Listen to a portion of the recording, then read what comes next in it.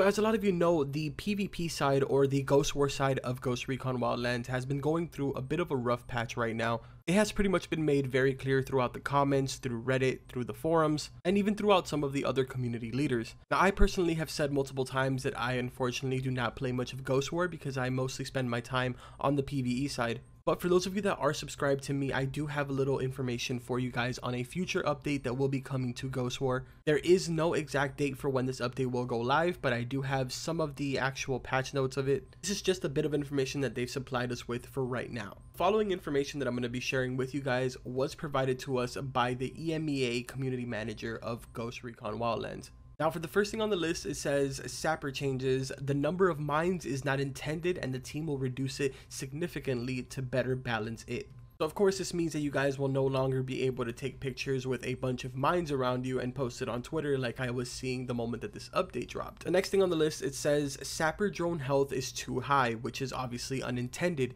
Its health will be reduced to reflect other drones' health. Of course, this is a very big issue and they are aware of this and they will be getting this fixed. Now, next up on the list, it is the marking system. It says our team has made several adjustments in response to community feedback that it was too easy to get intel and mark opponents. The following changes have been made. For binoculars and drones, marking time has increased from 0.5 to 1.3 seconds, and weapon marking time has increased from 1 second to 1.3 seconds.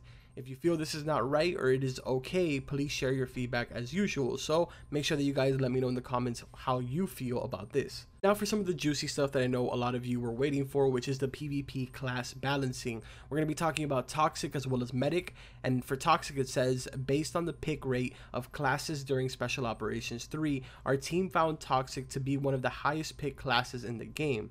Based on the observation, our team felt that Toxic picks were creating a style of gameplay that was too passive because of the amount of interaction denial. The team believes that this change will promote more active gameplay and create a more balanced experience. We will continue to monitor the in-game statistics as well as your feedback to monitor the effects of this change. Next up for Medic, it says, based on our in-game statistics, we found that Medic is one of the most balanced classes in terms of pick and win rate.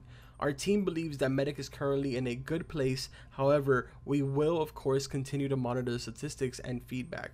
So for those of you that were wondering why Toxic was changed, there is your answer. And for those of you that are wondering why Medic is not changed, there is also your answer. Of course, they are open to listening to feedback, so let me know in detail in the comments how exactly you feel about this. Now, I personally can't give too much of my opinion on this because I don't really play the PvP that much, but I am leaving this up to you guys, and I did want to bring this information for those of you that are subscribed to me and do play Ghost War actively. Really do hope you guys enjoyed the video and found it informative. If you did, make sure to drop a like on it and don't forget to subscribe to the channel for all types of different content. That's pretty much going to do it for this one. I hope you guys enjoyed, and like always, I will see you guys in the next video.